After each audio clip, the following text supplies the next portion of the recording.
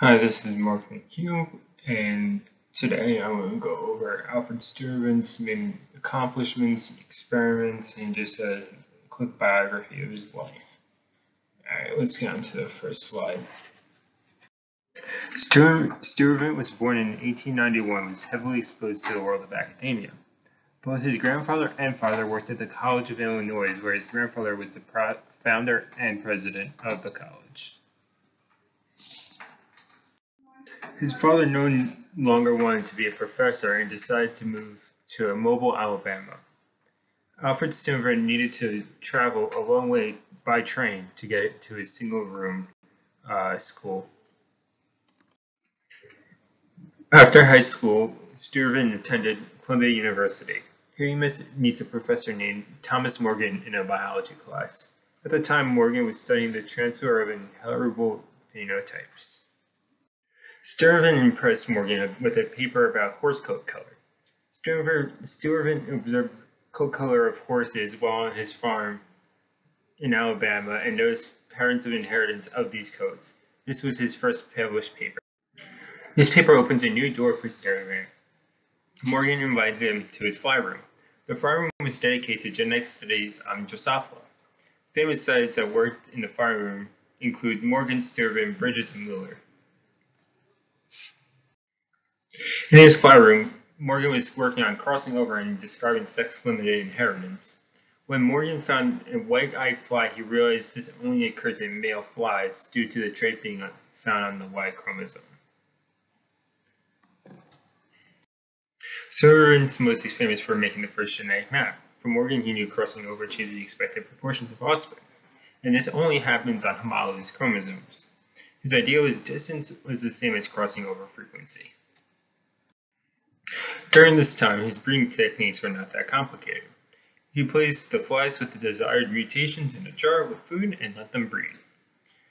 What caused problems with his breeding was his smoking habit that got smoke into his populations. There were 6 factors being crossed, which were B, C, O, P, R, and M. These factors were crossed and the F2 generation was counted. The F2 was seen to have the original combination of flies in a higher frequency than the other combinations. Distance was taken as a proportion of the chromosome, so one cross happens every 100 gametes. The percentage is the distance. The order of factors was found to be B, C, O, P, R, and M, with C and O being completely linked. This is his first set of data showing the proportion of crossovers to the entire population. Sturtevant counted the amount of crossovers in the 2 factors and simply divided this by the population. This percentage is the distance between the factors. Sturtevant found the smallest amount of crossovers between B and O. This does not include C and O because they did not cross over. The largest B is between O and M, which has a 54% crossover. These factors should be closest to the edge. Percentages that are close together, like his findings of P and R, show that these factors do not cross over often. With Sturtevant's idea, this means that the genes are close together. You will typically see crossovers unless the genes are always inherited, like C and O. This is a good layout of Sturtevant's findings of distance and order. The reason the O factor appears due to O and C being completely linked. As stated, the order will be B, C, P, R, and then M.